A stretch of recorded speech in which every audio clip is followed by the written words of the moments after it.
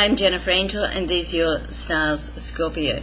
Now, on a personal note, you want to try not to keep any secrets. I mean, certainly not everybody needs to know every single item or what's going on in your life or your business, but those that do need to know, even if you're busy and you just neglect to fill somebody in on all the details, it can set up a level of mistrust of, wonder what else they're keeping. That's just not worth it. Okay, so take the extra time, reveal all the information to those people that need to know it, and you can sidetrack a drama that could erupt down the track. Okay, now on a business note, good time to start communicating. If you need to say something to somebody and set the air straight, then this is the time to do it.